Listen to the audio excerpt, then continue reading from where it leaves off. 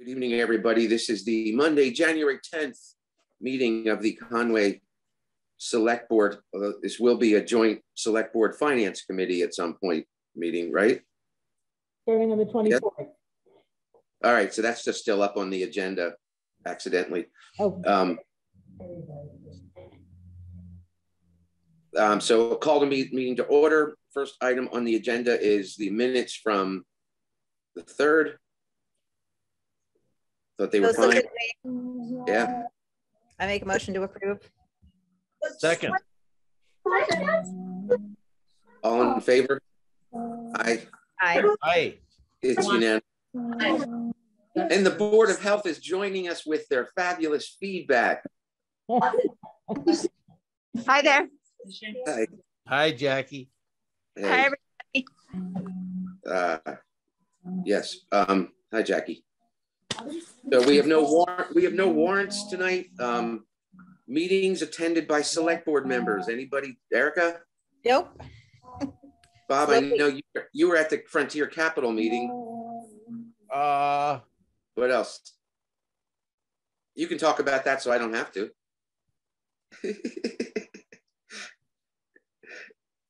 Yeah. We changed it to be a why don't you talk about? We changed it to be a Zoom meeting instead of an in-person meeting, but I forget. But I had a conservation site visit today to the house on Route 116 that got donated, and so we'll see how that's going to go. I'm sorry, somebody's got music playing in the background, which is lovely, but yeah, she's our regular guest. No, I don't know what that is. People aren't muted that maybe could be. And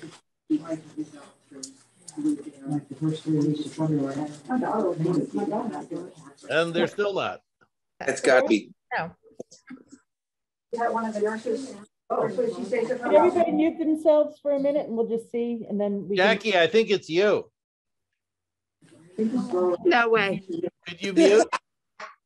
Or is it Pat? Oh no, it might have been Deb. There we go. Okay. Excellent. All right. Go.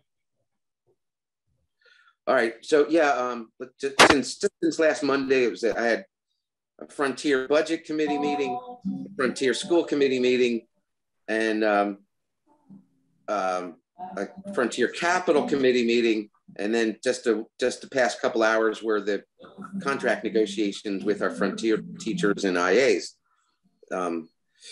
So the budget was the first reading for the Frontier budget, and it was deemed by the Budget Committee to be unacceptable and go back to the drawing board. Seriously. So was just not quite ready for prime time yet. So, but that it's not really their fault because they don't have any information about how much revenue they're going to have for this year yet. So it's a kind of new budgeting. The Capital Committee, so Frontier had a bunch of, they called it the Dirty Six or the Dirty Seven or something like that. Just big capital projects, and some of them are done. It's nice to cross some of them off the list. The track came out great, and the carpets have come out great. But there's a bunch of others, and looming large over everything is the need for the $3 million roof project, whatever. So we're not approving that for this year, but that's going to be coming up. And one of the topics that we talked about is, there's a tennis court that needs to be rebuilt or whatever. That's like 100 and something thousand. And one of the things that we talked about is when it comes to like those tennis court and also the track for Conway's contribution this year for the track, it could go through CPA. Those are recreational facilities, and we haven't talked about that or thought about that, but just want to put that out there, especially in your mind, Veronique, that those are things that we can do with those line items of the Frontier Union 38 budget, because those are recreational facilities open to our public. And there are members, there are people in Conway that do go run at that track because it is a proper track to run on. We also talked about the HVA system on the 3rd floor. Yes. Yes. And yeah, and it is a sauna in there, and starting in like April. Yeah, they want to do something about that, get some mini splits and air conditioning up there. And those we should get reimbursed by some climate change, whatever, because those are the things, when they built that school 30, whatever, however many years ago, the 3rd floor, you didn't need air conditioning up until, the end of May. Like now you do. And so, yeah, well, public comments, anybody? Old business, none, new business. So first item, and since Josh is here, he's the first item, to approve the Forest Climate Resilience Program non-binding letter of intent to update the town's forest stewardship climate plan. And it's great that you're here, Josh. So you want to tell us why this is, tell the public that are watching too, it's why this is a good thing for the town and why you think that we should do it, get right on it. Sure. So, so I guess if you want the full spiel, I have probably a 10-minute PowerPoint, or I can just say it in a couple of sentences. And what would you like? Yeah, I don't know. Middle ground. There's got to be a middle ground between 2 sentences and 10 minutes, Josh. Sure. All right. Sure. All right. Well, essentially, what this does. I'm just teasing you. Whatever you feel comfortable with, it's fine. Well, I'll start out with a short one, and if you want more information, I can bring up some slides. How about that? All right. Yeah. So Conway last year got forest stewardship plans for 2 town properties, which are fantastic. And I've read those plans, and they're great. One thing that's happening now with DCR, so forest stewardship plans are a DCR approved type of plan. DCR is creating a forest stewardship climate plan, which honestly, the Conway ones are pretty close to that already, because you guys have said that climate is important to you. What this new type of plan does is sort of formalizes that for DCR and approving that. And so that's one piece. The other piece is that through 2 grants, 2 MVP grants, municipal vulnerability preparedness grants, 2 towns in the Mohawk Trail Woodland Partnership Region, which Conway is a part of, have funded the development of a forest climate resilience program. And what that program is going to do, ultimately, we want to expand to private ownerships. But initially, what it's going to do is help towns, hopefully including Conway, if you guys agree, first step is to get this climate plan. For Conway, I think it's a fairly small lift because of what's already in your forest stewardship plans, but get this first climate plan and then implement the work that is called for in those plans. It's not required that you do that, but once you have this climate plan, it opens the door for then getting additional funding to do things like treat invasive species. If there's places where it would be helpful to plant new trees, planting new trees that are climate appropriate for the site, dealing with other stewardship issues in the forest. And our next step after towns get these plans is to apply for another MVP grant to actually implement those plans. So we're hoping to bring more funding to actually do the work that's called for in the plans.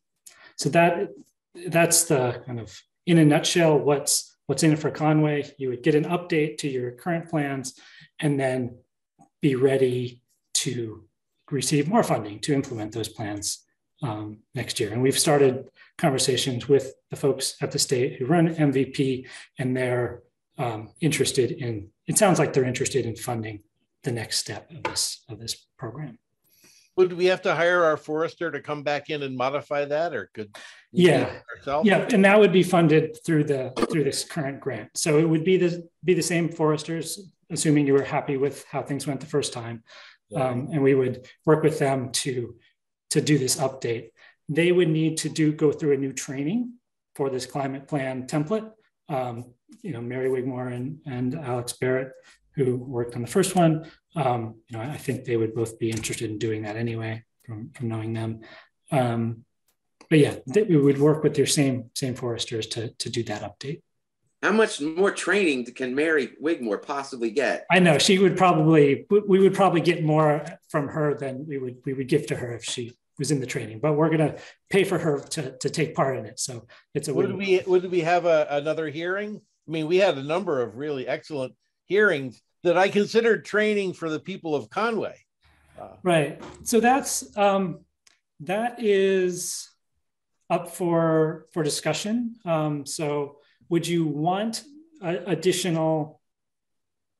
Yeah. So I guess in part it's up to you. In part it's there are some towns getting brand new plans in this round, and they will definitely go through that whole process.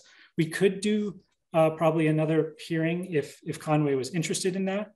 But if you already kind of know what you want in the plan and we're not changing it drastically, you probably wouldn't need to. Well, one of the things that you probably noticed about our existing plans is that there is in multiple areas, there is an identified sort of question or set of issues that did not come to a resolution within that plan, and instead left it up to the town to make subsequent decisions. And that was because of the inability to get anything close to a consensus at our public hearings.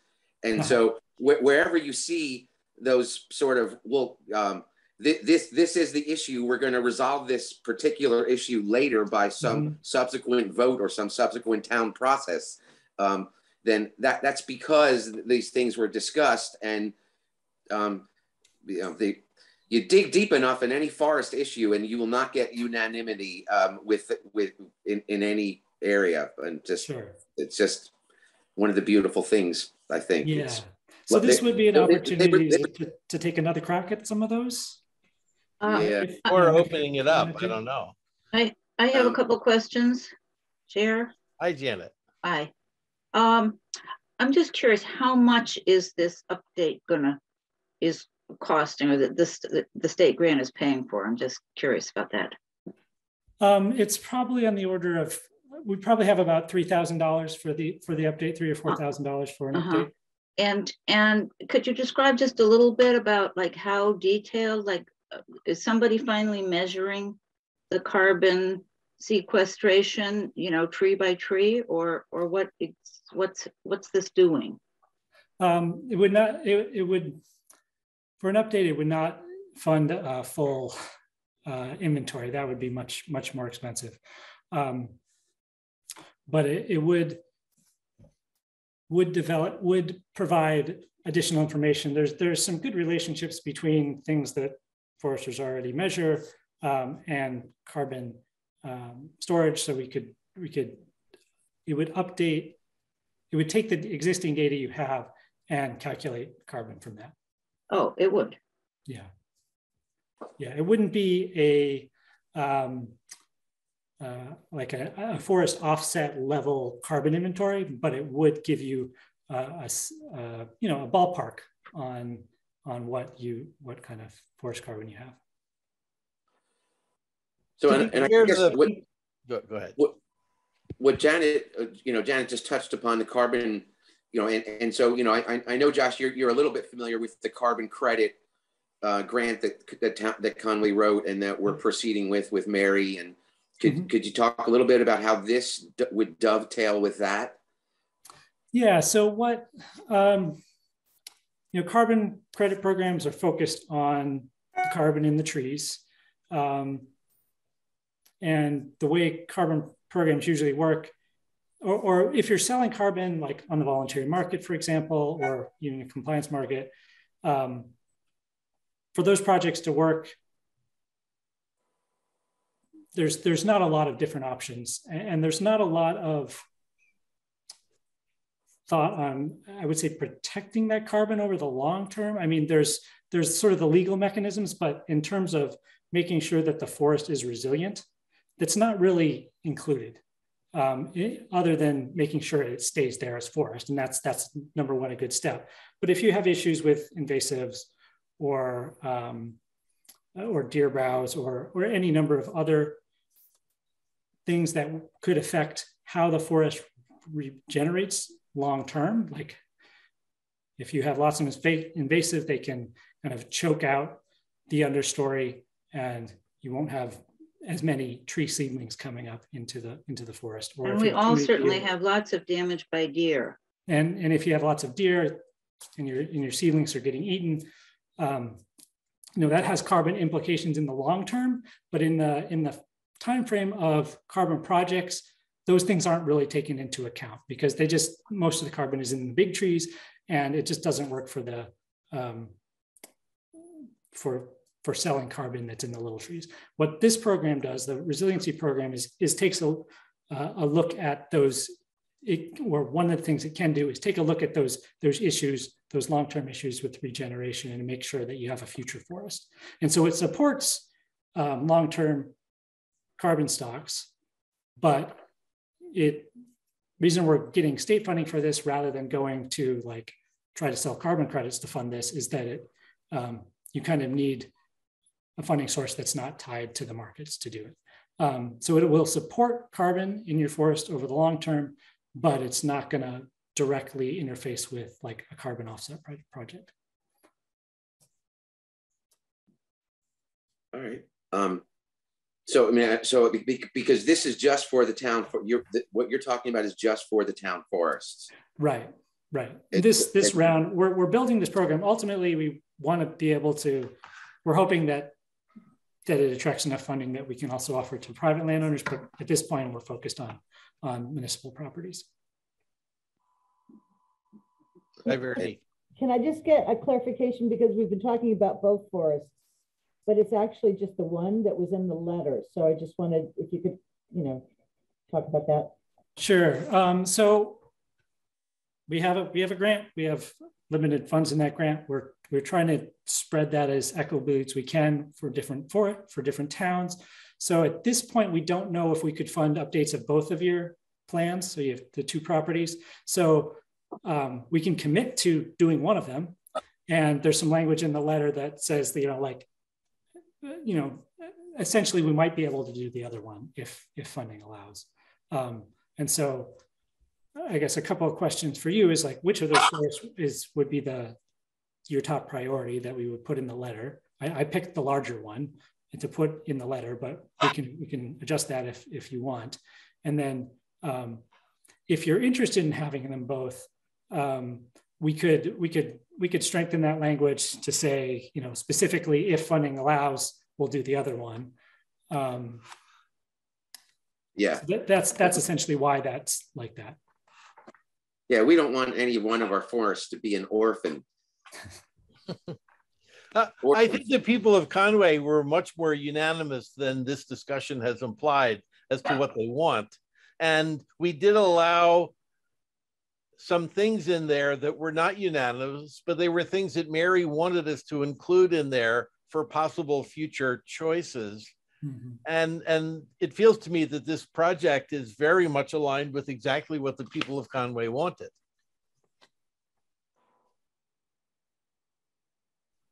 Josh, we discussed this. This is Marilyn. We discussed this at the Forest and Trails Committee meeting, and Brooke has heard this. There were certain things that we would like to have included in the plan. Is that something we tell you? Brooke knows what they are. Is that something we tell you? Is that something we tell Mary? That would be something you would tell Mary, because she would be doing the update. I mean, you certainly keep us in the loop, and we'll be in touch with Mary. But it would be, adding new things to the plan would be done by Mary. Okay.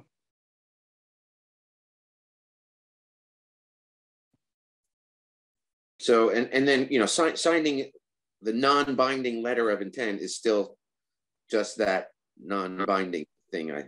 Right. That that would allow us, or the next step for us would be then to reach out to Mary and talk to her about what this would cost, and then figure out, like, you know, can we do both of the properties, or can we do one of them? So that's essentially what the letter allows us to move forward with setting that up. All right. Josh, this is Deb Donaldson. I have a quick question too. If the Fournier property is not included in this, will that limit us for getting grants in the future? Do you think? Potentially for like this next round for this next MVP round that we're going to pursue, we're going to focus on the properties that have a climate plan. That said, there would potentially also be opportunity for when we go to get that grant, to write in money to update that other plan if we can't do it at this point. If the amount that you're sort of allocating to Conway for this, because you're dividing it around, is about $3,000, yeah, and that's maybe enough to do the big forest. I mean, how much more could, you know, include doing the other one also cost? And perhaps the town could find that maybe extra $1,000 someplace else. Yeah, I mean, I hesitate to put a number on that before I've talked to Mary and try to understand, like, and she might be hesitant to say exactly how much it would cost before she goes through the training, which that's going to happen in February. But it certainly wouldn't be more than another $3,000, but it'd likely be a little less. No, I mean, it just seems kind of a shame or whatever to leave one out now and then have to sort of scramble or add it on to later. And it just, depending on what the select board and others think. Like the CPA committee? Well, but you know, whatever. Office supplies, who knows? Okay, all right. So, you know, and you know, the other thing too, although, you know, Mass Audubon is doing its MVP thing, we're also going to be doing our own thing. We always do our own thing anyway. So, and we're on our own sort of path with the carbon credit thing anyway. So, which we got an extension for till the end of June for the current grant. So, yeah. Well, one thing I should say about, we plan on doing MVP grant. We do need a town sponsor. Right. Because, you know, we can't do, well, actually the regulations have changed a bit, but we still need a town sponsor. And so that would, another thing we could talk about, maybe not tonight, but is whether it would make sense for Conway to be a town sponsor for a project in the that would cover all the towns in the Mohawk Trail region. I think I think we can, we're hoping to be able to bring match to that. Would that preclude us from getting any other grants this year on our own, though? It shouldn't. Okay. I wouldn't think so. Okay. Some of these MVP grants are lots of different things lumped together. Yeah, we've applied for multiple ones in the past, and if we didn't get it, it wasn't for that reason. So, what else? What else? I don't know. I saw that there was a Brooke Warrington. I guess that was. Oh yes, I should have introduced. Brooke is my colleague who, at NEF, New England Forestry Foundation, who's also working on this project. This is a number of different NGOs. So Mass Audubon, New England Forestry Foundation, Nature Conservancy, U.S. Forest Service through their Northern Institute of Applied Climate Science Research Group, as well as the regional planning commission agencies and others. All right, well. So this says it's non-binding. I mean, does that mean this isn't our final decision? We're going to talk about it again? It's just, it can be as binding as you want. I think that was put into the letter to not scare off some towns that were worried about being stuck in something. But you do need this signed as soon as possible to be on schedule, correct? Right. So we do. So like I mentioned before that we're starting the forester trainings in February. So we need to talk to the foresters soon. So we don't want to do that without the town's blessing. I mean, to me, the only bindingness would be if we talk to Mary and what she proposes is something that we don't like or something that we think the folks in Conway would not like. But other than that, I don't see any reason not for approving this. I move that we sign the non-binding letter of support. I'll second it. The How about including the non-binding letter that can be as binding as we want it to be.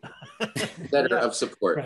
Right. What about a little change to include the other forest, if possible? Sure. Yeah, so I guess I would, from our perspective, I think we can add some language in there to say, you know, funding permitting, we will also provide it for the second forest. I don't think we can't commit to definitely doing that, but certainly funding permitted, we would like to. Yeah. We'd be happy to twist Mary's arm to see if she would use the same language for both forests. Yeah, we've been twisting a lot of Mary's arms lately. yeah. Been great. All right, so the motion. We have a motion and it's seconded. All in favor? Aye. Aye. It's unanimous, and we'll get in there and sign it hopefully tomorrow, the next day, everybody. So, great. Okay, and we'll send it off. Thanks, Josh. Thanks, Brooke. Thank you. Thank you. Thank you. Thanks, everybody. Take care. See you.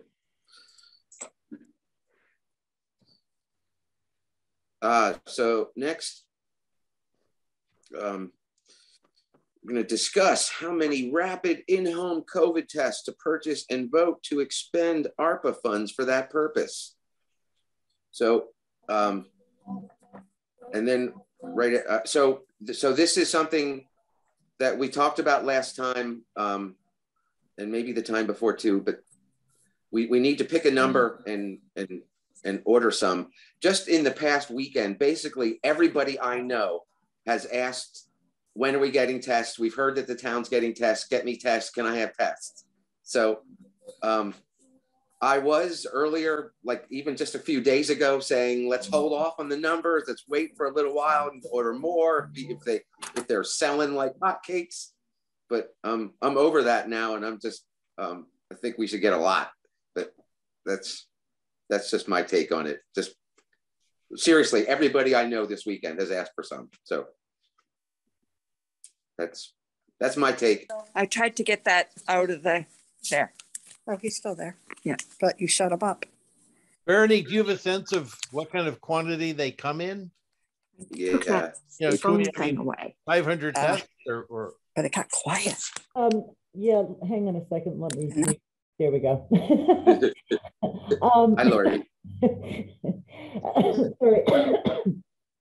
It depends on the manufacturer, unfortunately. So, I mean, I can reach out, but I kind of wanted to know what numbers we're talking about. And I'll be honest with you, the prices seem to change daily, which does make it rather frustrating. So as soon as there's a decision made, I can hop on tomorrow and place the order. I am chagrined to report that we were supposed to receive our first 180 tests today, and they did not arrive. I have a couple emails into the vendor to find out why, but it wouldn't surprise me because there's such a run on them right now that they're a little delayed, but I'm going to be pushy. Well, I know they're currently very hard to buy at CVS or Big Y or whatever. And where and how are they going to be distributed? Well, that's part of what needs to be decided. But what I did do is I asked all the EMS services, and that's one of the reasons Jackie's here today, because, oh, it's not working for me to unmute her, sorry. But basically, Eric, I got more or less the answer to your question in a broad sense is sort of an all of the above approach to distributing them. And just rather than just one person or one board or whatever, just, lots of you know, EMS and Board of Health and. Well, I mean, but could anyone like show up at town hall and say, I want a rapid COVID test? Or could anyone, I mean, like. Yeah, I mean, I'd like that. And you know, they have to be known to be Conway residents. So that's my thing. I don't want to be buying tests. Yeah, I like our Ashfield neighbors, but I don't want to buy them their tests. I'm just curious about the logistics. I mean, I totally trust the EMS, you know, department to distribute, you know, as they see fit, but up there. Would somebody show up and then and then they do the test right there? I mean, up your microphone. I don't know that we were planning on that. I will say that I need to double check the ARPA rules because I had just heard that we were not allowed to give them out to the general. We couldn't get reimbursed if we gave them out to the general public. But the rules just changed again. So I need to look into that. Yeah, just. I mean, somebody will show up and want 10 of them. Yeah. And honestly, if you have to be a town, if you have to be affiliated with the town, maybe we'll get all the vacant board seats and the different boards filled up because people will sign up to get their free COVID test. So that wouldn't be a bad thing. The personnel committee, we got nobody on it at all. So could I weigh in? Sure, go ahead, Nelson. Okay, so I sent an email to Veronique, and I think it was shared with the select board about the way that the COVID tests were distributed that were donated by the state in Charlemont. I spoke with Doug Telling, the Board of Health there. So it does seem to me that if we're talking about a limited number of tests, that is not enough tests to give everyone in town a test, that we should distribute them first by order of need. And for example, you know, somebody who is homebound, somebody who can't afford to buy tests, even if they were available. That might be somebody, for example, who's, you know, taking advantage of fuel assistance. So there's a way to distribute the tests that would reach out to people who are in need of them most, as well as people who are perhaps more at risk. For example, people who work for the town, you know, the fire department, the ambulance service, the police department, and so on. So I had put together a list of recommendation based on a list of those people and those organizations that I got from my conversation with Doug Telling. Now in Charlemont, they distributed 270 kits or 540 tests. Each kit has 2 tests in it. And the reason for that is that it's often recommended that you take a second test a couple of days after the first test to confirm either a positive or a negative result. So in Charlemont, they distributed 270 tests, and they went to, I'm going by memory now, but Vernie may have that email. I was just trying to pull it up on my phone, to the fire department, EMS or ambulance service, I guess, the police department, town hall employees, the road crew, and people who were receiving Meals on Wheels. People were going to the food bank. And I think I added on my own people who are getting fuel assistance, just knowing that that might be a financial challenge for those people. And we could work with community action to reach out to those people. So in that instance, they went through 540 tests, 270 kits, and their population is 800 people. So proportionally, it seemed to me we would need something that would be equivalent to half of our population, which would be 900 individual tests or 450. My recommendation was that we purchase 500 and we distribute them in that manner. Now, Doug had real concerns about how to distribute them to the general public, you know, to be sure that they're going to residents, that people aren't taking more than they needed, and leaving us shorthanded, leaving the town shorthanded to get to other people. So that's another whole conversation. But if we're talking about doing an initial order, I think that a minimum of 500 test kits, which would be 1,000 individual tests, which is roughly half the population of Conway. So, but that would be the minimum, the absolute minimum. We should be getting tests out there as soon as possible, based on everything that I see. Nelson, I'm sorry. So that's all I have. I've singled out that yours is the one that's sending us the music at the same time somehow. I'm pretty sure it's your. I don't know. Oh, okay. Sorry about that. Donna, did you want to say something about this, Donna? Yeah, I just want to caution you on the need basis, and just remind you that if you're qualifying people on the need basis, that's confidential information. So however you set up your system, whoever's receiving that information or getting any kind of confirmation that somebody qualifies as need, that needs to be kept confidential. Their names can't be out there, that kind of thing. So I just wanted to make that really clear. So, I mean, to me, the exact mechanisms, I think, we do have a little an ARPA committee about that's looking at that, and I would be okay. I don't know about you and about Bob and Erica. I would be okay with just deciding on how many we're ordering, and give our town administrator the flexibility to develop the exact mechanisms for distribution based on consultation with everybody. Well, Jackie, especially if it's refundable. I mean, right, like, it is. It's 100. Right. So I don't want to err on the side of too few tests. I would rather err on the side of more, more testing than less. And I think Jackie had some ideas, some other places where we should focus on getting the tests to. Well, I had mentioned there's probably 6 people that I'm aware of in Conway that would qualify as homebound. And also at that stop and go lunch that they do on Thursdays in the town hall might be a good time to hand out some tests for people that probably would qualify well, kind of similar to what Doug is doing. And absolutely. The other thing that I'd like to say is that these rapid tests should be taken with a whole lot of caution. They're not the be all and the end all. The PCR is the way to go. Personally, I question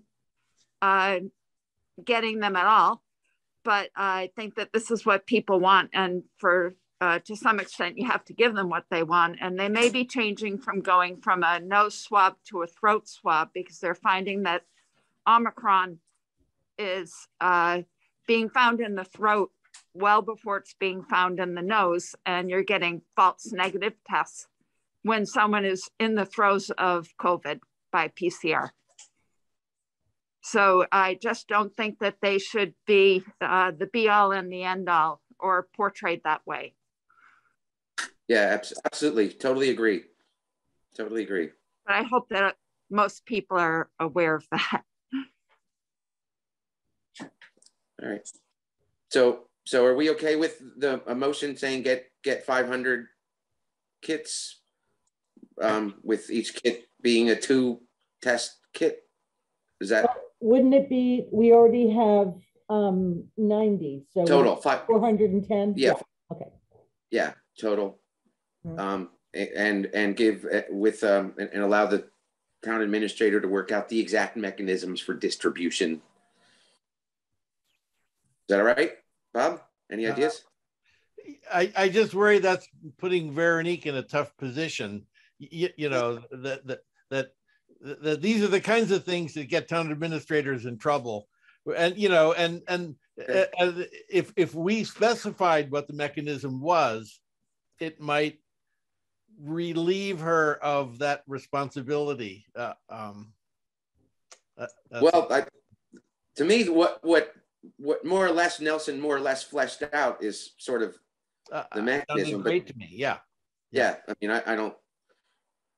I would have added the select board to that list, but that's about it. No, seriously. Well, I mean, the other boards too. School committee, there's the. I tell you the truth, Doug, telling did have the select board and the Board of Health on his list, I remember correctly, and it makes sense. Yeah. I mean, do we think that Veronique's going to be inundated at town hall with people just showing up and wanting to get their hands on a COVID test? If the transfer station is any example, I worry about people like to try to take advantage if they can.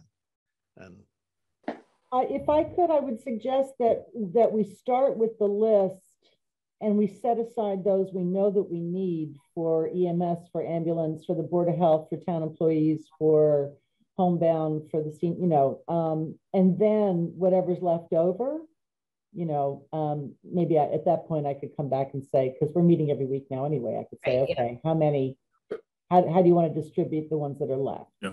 Could I add something to that? So Doug did mention that in Charlemont, additional tests were given. So tests were given to members of the police department and their family, enough for the individual and their families. But the police department, the fire department, the ambulance service, and also so we're given extra tests. In this case, maybe it's the nurse, the town nurse, whatever. We're given extra tests to be distributed at their discretion. Because they're in people's homes and so on. One other thing that I'd like to add, just regards, the efficacy of the tests and so on, in Charlemont, the day after that, or 2 days after, I'm not sure, 1 or 2 days after the tests were distributed, it included town hall employees, a person who works for the town tested positive. The test was followed up with a PCR test, and there's an example right there of how the tests can benefit someone.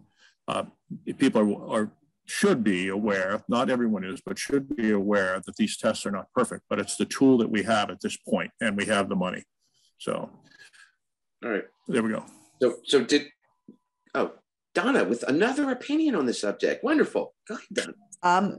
I think if people are really concerned, and I've heard the same things that Jackie's reiterated about the effectiveness of these tests, you could always write a little disclaimer that went with the test, just saying if you test negative, I'm just sort of paraphrasing now, but if you test negative and still have COVID-like symptoms, you should go for a PCR test. If you continue to feel unwell, you should, just something. I wouldn't want to bash the tests. I think that might lead to some liability or something, but I certainly think just a little note saying that, it doesn't hurt to get a PCR test, particularly if you test negative and you have symptoms or something of that nature, might really be effective in conveying that concern about these tests.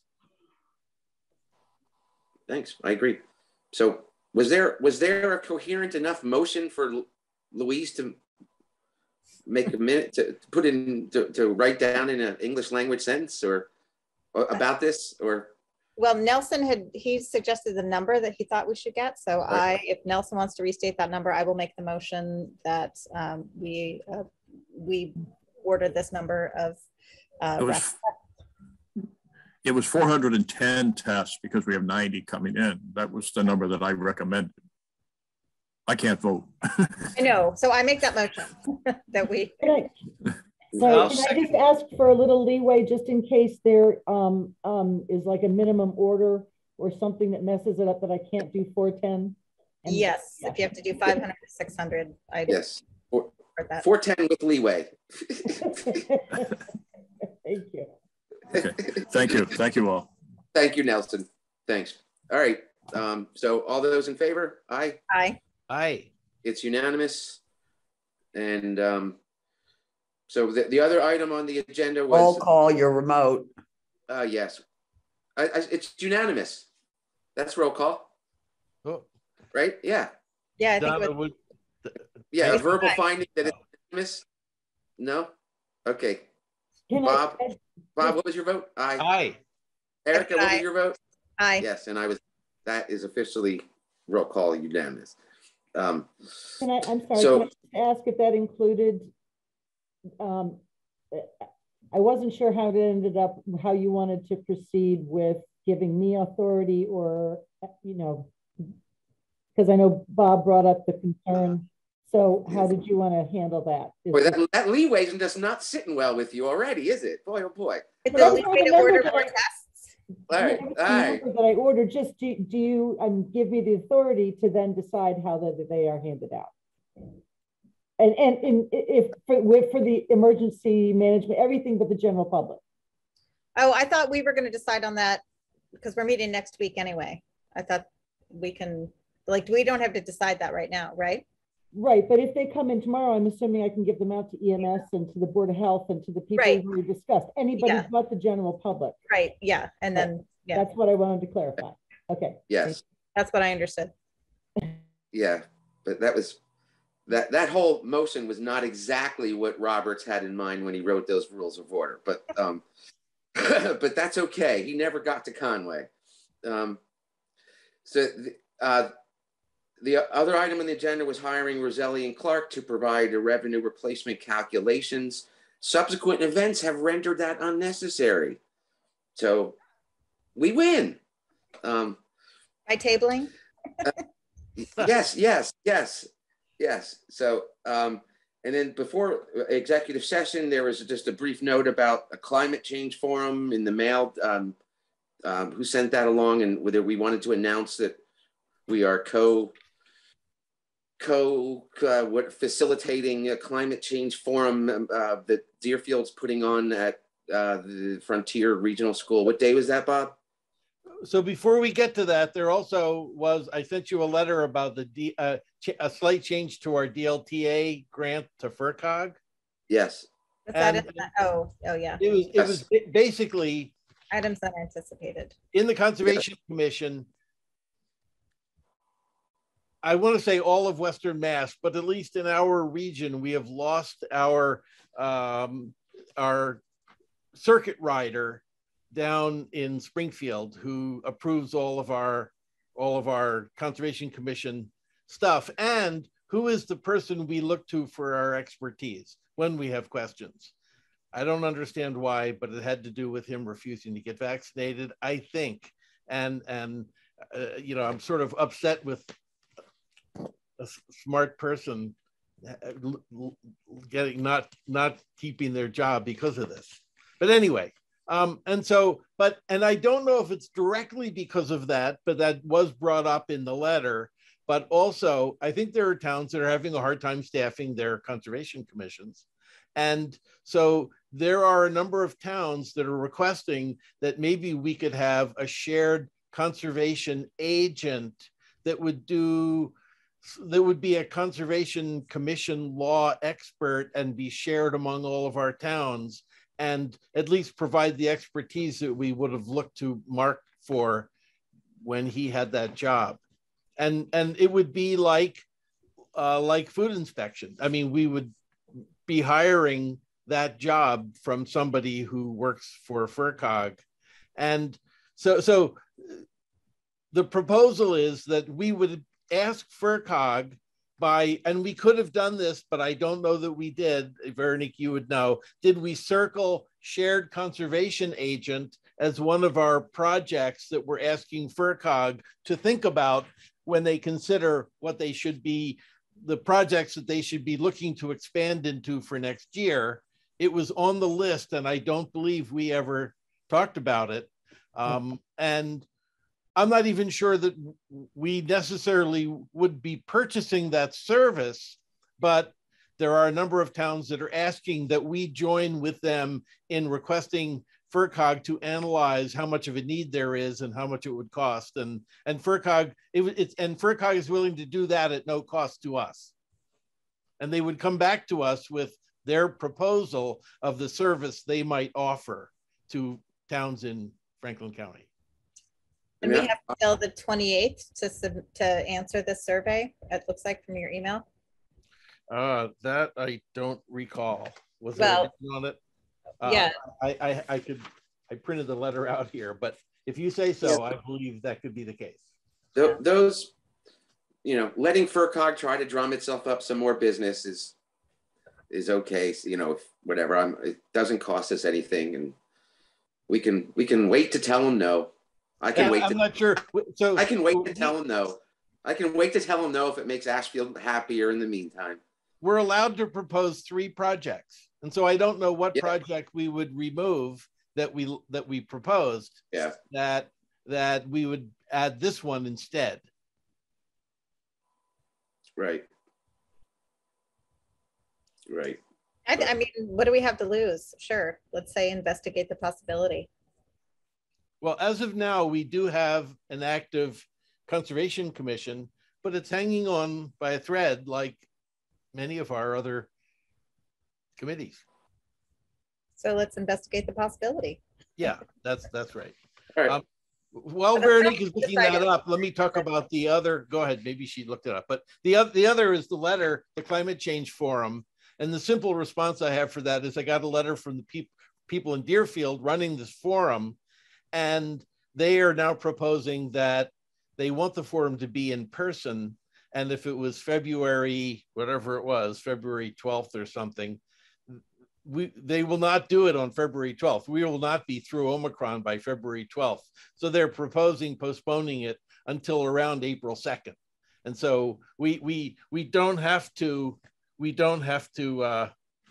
talk about this. This was just looking for the select board to allow it to be included in Conway Currents and maybe on our town website. And if we wanted to support that, which I suspect we do, but we don't want to do it with the wrong date. So the date is now questionable, and we can support this at some future time. All right. Oh, I don't have that, but I will look it up, Bob. You mean the 3 things that we've said we want to? Yeah. Okay. And I did just want to mention the H3821. I didn't know if you wanted to talk about that, testifying about the public safety building. Oh, right. Yeah. Yeah, go ahead. Tell us about that. I don't have that written in front of me. Okay. But that's... Well, it's that Corinne Coryat, sorry, and that's Natalie Blaze's legislative assistant. Right, had sent us this email on her behalf saying that there is her bill H3821, an act creating a municipal and public safety building authority, is going to be heard before a joint committee. And originally the date was, I think, going to be the 11th, so tomorrow, but they've postponed it until the 26th at 11. So the question is, did anybody from the town wish to give any testimony supporting that bill, which will, help bring monies to small towns like ours to help create public safety and well, no, I mean, in theory, possibly, maybe, yeah. I mean, but yeah, I mean, I'm glad that Natalie's, doing something about on this issue, and it can't, I suppose, hurt because the status quo is so abysmal. But any type of thing like this, any type of state spending, ultimately has some relationship to population and wealth, which means that we'll be at the end of the line with this, just like we are with everything else. And and the whole thing about spending, about getting another board, another state agency, I guess it's politically palatable because you can get those things passed because they don't have big dollar numbers attached to them. But the thing is that we want a big dollar number attached to it. So, whatever. So, I don't know. I'm not going to be testifying. I assume this letter is saying, are any of the 3 of us willing to volunteer and say, I will present. Yeah, and I thought we could communicate to the chief of police that, we would support his going up there and, showing the Conway flag and sitting down and saying it'd be a good thing. But I don't even know if he wants to do that. He's probably still licking his wounds from the highway facility thing that he helped to get over the finish line. So just like the rest of us are too. So, whatever. So anybody that wants that wants to give testimony that's listening to this, contact Veronique. She'll give you the link. But other than that, Go, Natalie. Get us some money. And with that, we go into executive session. So the purpose of this by roll call. Oh. Right. Well, for a few things first. Okay. The purpose of this executive session would be reason number 6, to consider the purchase, exchange, lease, or value of real estate if the chair declares that an open meeting may have a detrimental effect on the negotiating position of the public body, and the chair does so declare. And also at the conclusion of the executive session, we will also be ending the meeting, the open meeting portion of it, immediately following without doing any business in between. So, and we do need to also inquire before we go into executive session, is everybody alone and having nobody? Bob, is anybody able to hear? I'm alone in the house. Erica, can anybody hear what you're saying? What no, we're and saying? I can't hear anything that anyone else is saying, thank God. Wow, wow. And saying with me, as usual, my only witness is my dog. And he tells no tales. It's a smart dog, though. Yeah, yes, that's true. So I vote to go into executive session. That's a second, and I'll vote aye. Yeah. Erica, aye. Aye. Bob, aye. I say aye. So yeah, we are now in executive session, and we can. The property in question is 69 Main Street, if that was not mentioned.